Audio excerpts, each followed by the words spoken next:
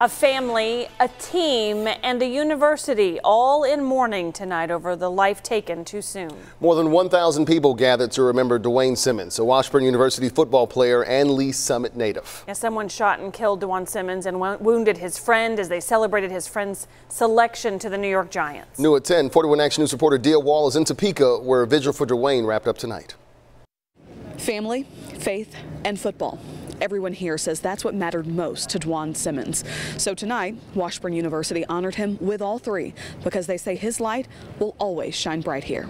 Even the skies above the field where Dwane Simmons played cried.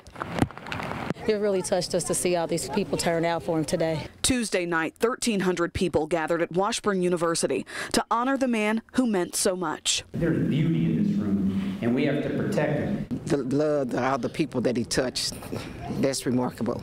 Early Sunday morning, Simmons was leaving a party with his friend and roommate Corey Ballantyne when he was shot and killed.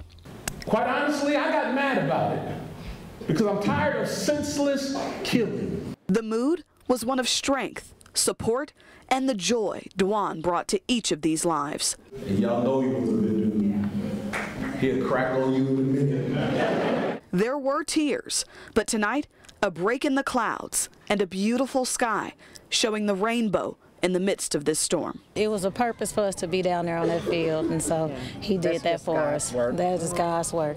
The head football coach announced that the team will honor Dwane on their jerseys this upcoming season. There will also be a scholarship endowed in his honor here at Washburn University forever. In Topeka, Dwane, 41 Action News.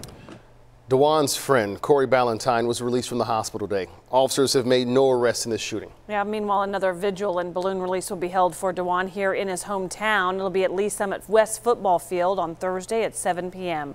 Dwane will be laid to rest Saturday.